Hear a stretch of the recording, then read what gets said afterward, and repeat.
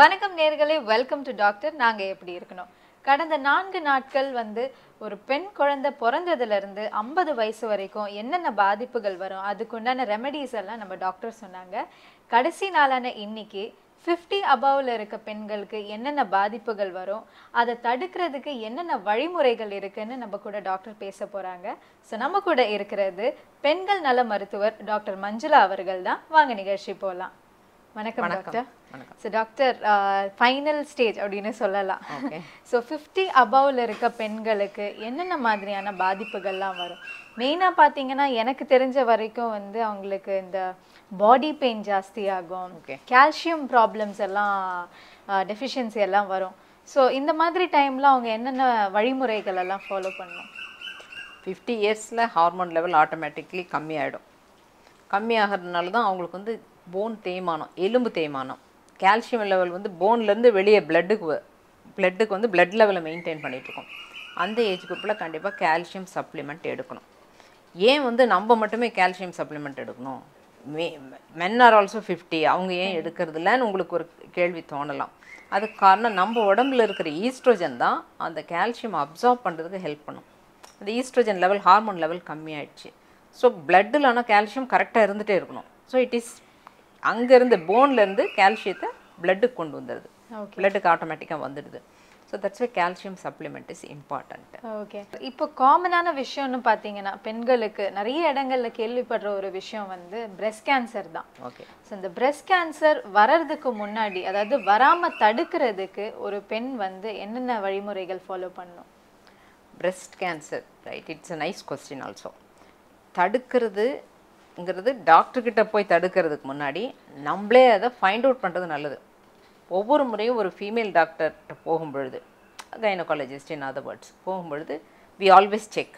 எந்த ஏஜ் குரூப்பாக இருந்தாலும் சரி, ஒரு 14 வயசு பொண்ணாக இருந்தாலும் சரி, ஒரு 30 வயசு கேர்ளாக இருந்தாலும் சரி, we check the breast. Fibro அடினோமாங்கிற ஒரு கண்டிஷன் இப்போ 14-15 வயசுக்குள்ளே இருக்கிற கேர்ள்ஸ்க்கெல்லாம் இருக்குது. அது அபோவ் 5 சென்டிமீட்டர்ஸ்னால் ரிமூவ் பண்ணிவிடுவோம். அது ஒன்றும் பயப்பட தகுந்தது அல்ல. அது கேன்சராகவும் மாறாது. அந்த ஃபைப்ரோ அடினோமாவுக்கும் காரணம் அகெயின் ஹார்மோன்ஸ் தான். அவங்களுக்கு எண்டோமெட்ரியோசிஸும் சேர்ந்துருக்கும், அவங்களுக்கு பாலிசிஸ்டிக் ஓவரிஸும் சேர்ந்துருக்கும், ஏதோ சம் ஹார்மோனல் இம்பேலன்ஸு. அதனால தான் அந்த ஃபைப்ரோ அடினோமாங்கிறது வருது.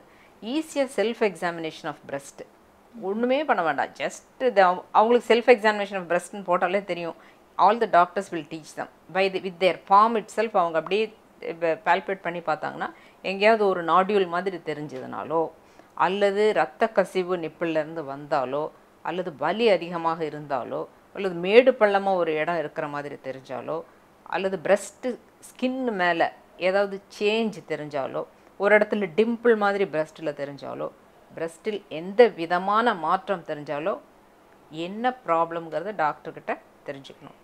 சில பேஷண்ட்ஸ் வருவாங்க, doctor any 2 parts will not be the same. Like 2 கைக்கும் 2 காலுக்கும் இருக்கிற சேம் லென்த்து கூட வித்தியாசம் இருக்கலாம் நமக்கு. அது மாதிரி 2 பிரெஸ்ட்டுக்கும் கூட சைஸ் டிஃப்ரெண்ட்டாக இருக்கும். தட் டசன்ட் மீன் ஒன்றில் ஏதோ கட்டி இருக்குன்னு அர்த்தம் அல்ல. அதே மாதிரி ஒரு பிரெஸ்ட்டில் நிப்பிள் பெருசாக இருக்கும், ஒரு பிரெஸ்ட்டில் நிப்பிள் சைஸ் வேரியாக இருக்கும், அதுவும் பிரெஸ்ட் கேன்சர் அல்ல. சில பேருக்கு ஆக்சசரி பிரெஸ்ட்டுன்னு இருக்கும். ஆக்சசரி பிரெஸ்ட்டுங்க, பிரெஸ்ட் டிஷ்யூ ஆக்சில் அக்கில், அதாவது என்ன அக்குள்னு சொல்லுவோம் தமிழில் சொல்லும் பொழுது, அதுக்கு கீழே கூட பிரெஸ்ட் டிஷ்யூ இருக்கும். அந்த பிரெஸ்ட் டிஷ்யூ வரல நாங்கள் எக்ஸாமின் பண்ணுவோம். ஓகே, அதே மாதிரி பேஷண்ட்ஸ் செல்ஃப் எக்ஸாமினேஷன்லேயே தெரிஞ்சுவிடும். இப்போல்லாம் வர்றவங்கெல்லாம் வெரி ஸ்மார்ட்.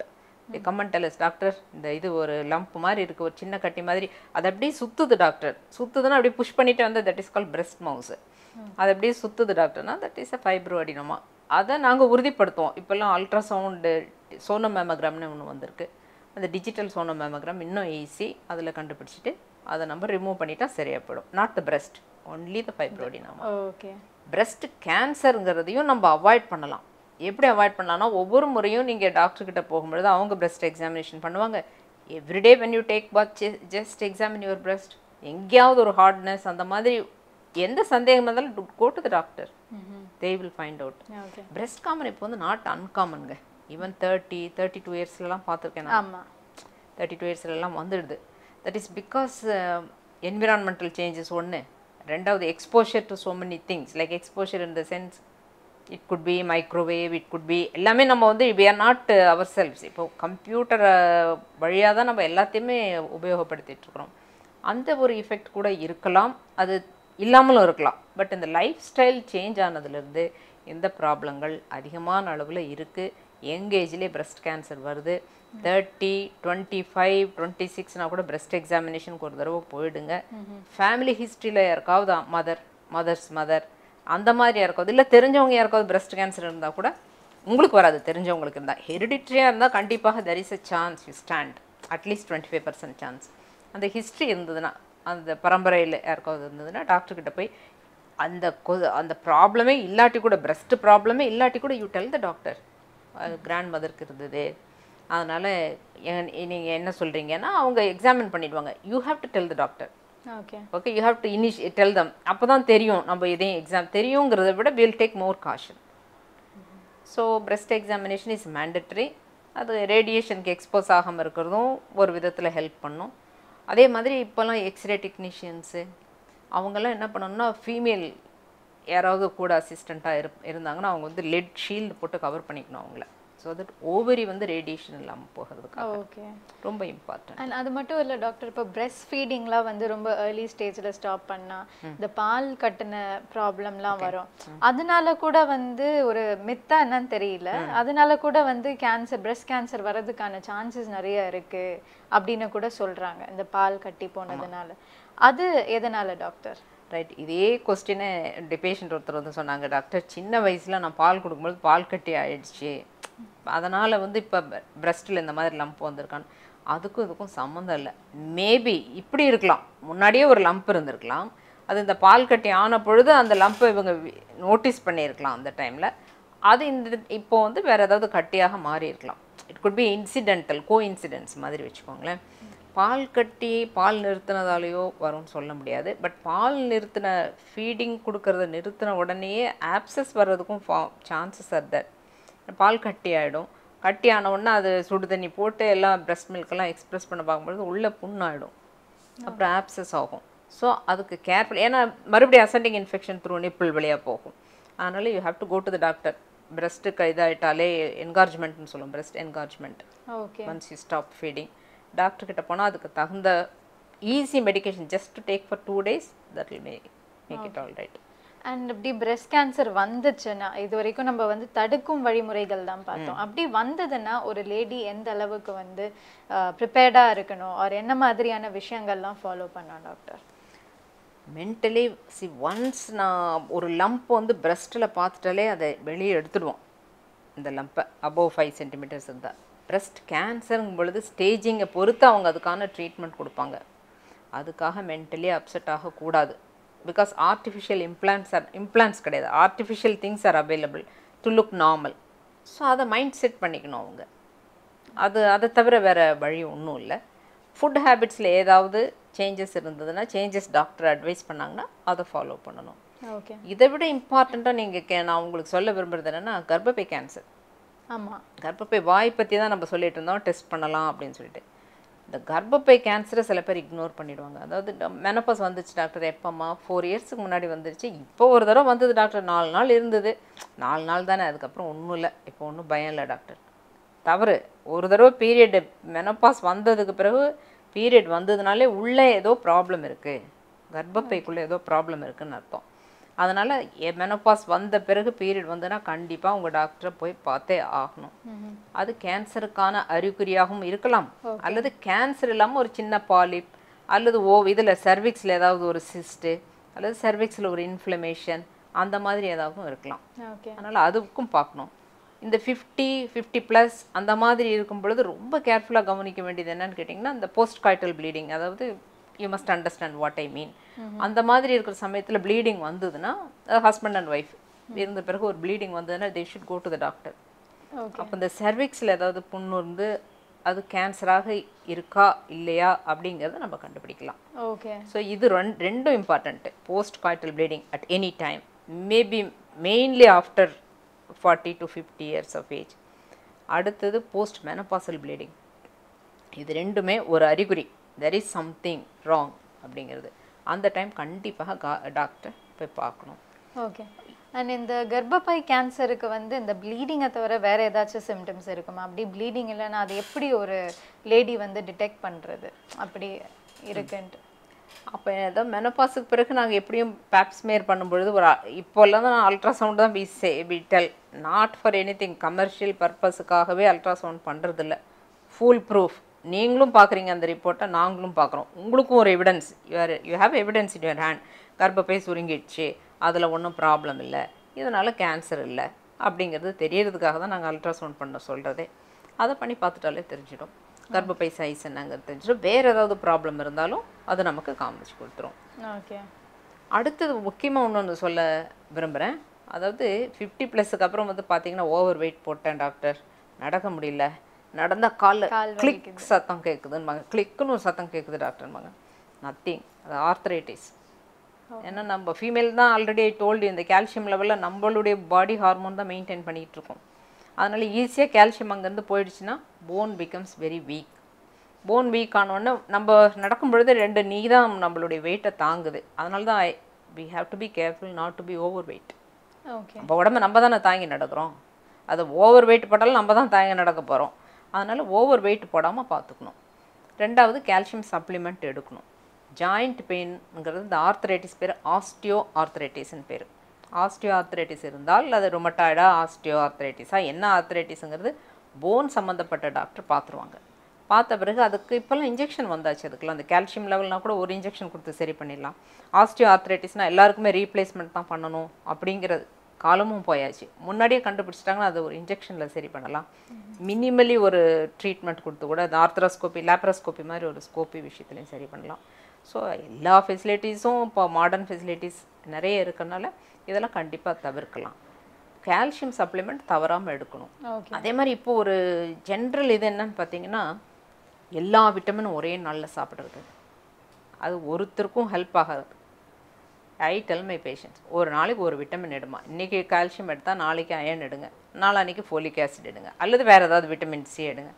எல்லாம் கிடச்சிச்சு, இது சம் ஃபிஷ் ஆயில் அது இதுன்னு ஒரு பெரிய சப்ளிமெண்ட் மூட்டை மாதிரி வச்சுட்டு சாப்பிட்றது இட் வில் நாட் ஹெல்ப் தான். ஓகே டாக்டர், இப்போ 50 அபவ் பார்த்தீங்கன்னா பெண்கள் மட்டும் இல்லை, மென்னுக்கும் வந்து டாக்டர்ஸ் அட்வைஸ் பண்ணுற ஒரு விஷயம் என்னன்னா ஃபுட்டை வந்து ரெஸ்ட்ரிக்ட் பண்ணுங்க, ரொம்ப கொலஸ்ட்ரால் இருக்க ஃபுட் எடுத்துக்கிட்டீங்கன்னா உங்களுக்கு வந்து சுகர் ப்ராப்ளம் வரலாம், இல்லை ஹார்ட் அட்டாக் ப்ராப்ளம் வரலாம், அந்த மாதிரி நிறைய விஷயங்கள் சொல்லுவாங்க.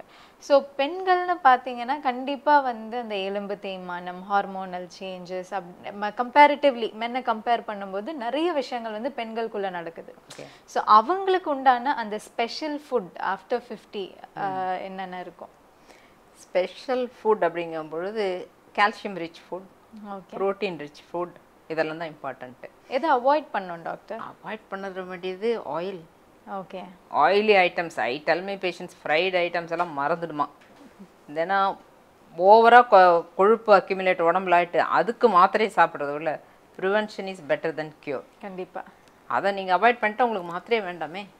2வது exercise, go for a mild walk R in a brisk walk, what ever you can, முடிகிற அளவு வாக் பண்ணுங்கள். Food habit very important, it plays a major role at any age. ஏன்னா ஏஜ் ஆக ஆக மெட்டபாலிசம் ஸ்லோ டவுன் ஆகிடுது. So அளவு சாப்பாடும் வந்து அப்போது நீங்கள் டீனேஜில் சாப்பிட்ட மாதிரி இப்போது செரிமானம் ஆகிட்டு இருக்காது. அதுக்கு தகுந்த அளவு தான் எடுக்கணும். அதை மீறி எடுத்தால் தான் இந்த கேஸ்ட்ரைட்டிஸு, இந்த வயிறு சம்மந்தமான உபாதைகள், வயிறில் என்ன சொல்லுவாங்கன்னா காற்றடைச்ச மாதிரி இருக்குது வயிறுன்னுவாங்க.